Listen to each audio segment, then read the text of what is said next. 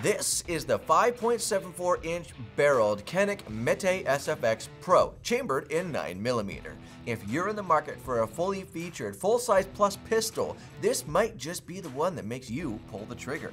No pun intended. Bad dad jokes aside, let's dive in, starting with the tip. Up front, you have a 1/2 by 28 threaded barrel that is chrome plated and fluted as well, which is pretty nice. That's a heck of a way to start a video. 3 features right off the top that are all pretty cool.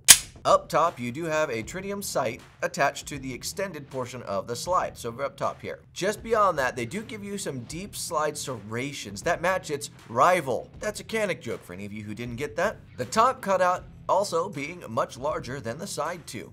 This gives you an aesthetically pleasing design, as well as helps to lighten the front of the barrel to not make it overly heavy, both of which are something to admire. One small detail I love is that Canik usually puts their brand on one side and the model on the other side of this pistol. If you look closely, you can see it just says Canik Mete SFX, and the other side there is a tiny Pro right there, which I just kind of love, because if you only look at it from one side, it just says Pro, which will inherently have people asking questions by itself. Moving on to the chrome-plated barrel, which we did get to see the front of. The back of it is also chrome-plated and very shiny. It does match those slide serrations, which is nice, at least in angle and size, but nonetheless, this will be a fun pistol to clean, because after you go for a long-range day, cleaning it and making it shiny again will be very nice. Up top, there is an optics cut with extra plates inside of the box. Now, you do get to keep your rear sights, and they are actually pretty high off of the pistol itself, which will allow you to co-witness with most optics that you're going to want to put on it. Of course, the benefit there is that you get to use your iron sights in case that optic dies. Albeit, most optics have around a year of battery life in them or more, so you shouldn't run into that issue, but if you do, it's nice to have your rear sights. On the rear of the pistol, there is a small hole cut out where the rear of the firing pin is painted red, letting you know when this pistol is cocked and ready to fire.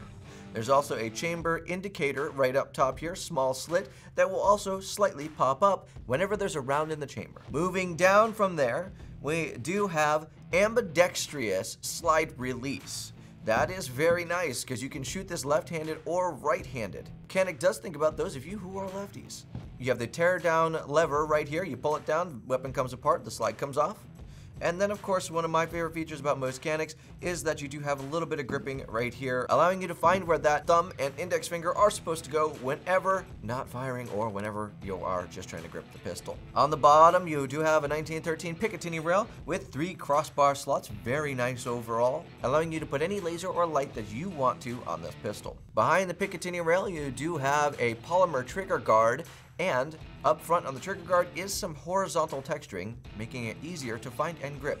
Inside of that square-ish with rounded corners trigger guard, you do have a polymer trigger.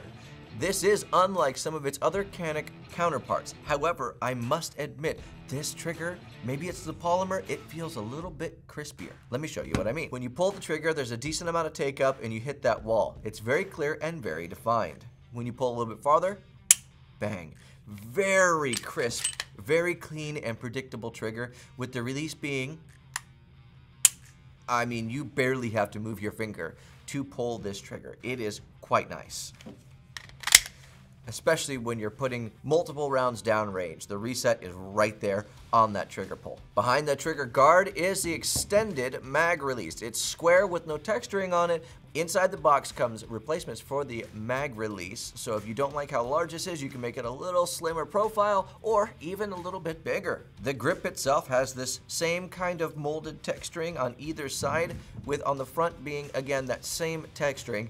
On the back, however, it's more of a squared, aggressive texturing, allowing you to really keep a good grip on this pistol whenever you are shooting it.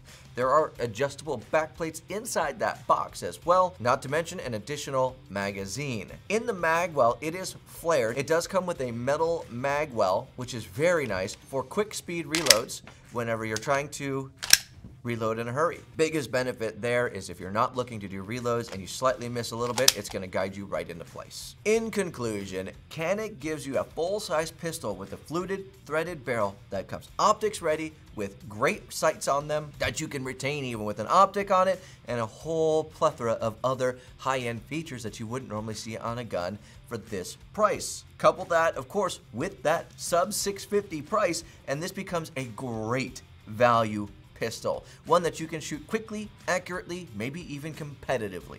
If you have any experiences with the SFX Pro from Canik, please leave a review below. We would love to see your comments. That is all I have for you today. God bless. It is time to end.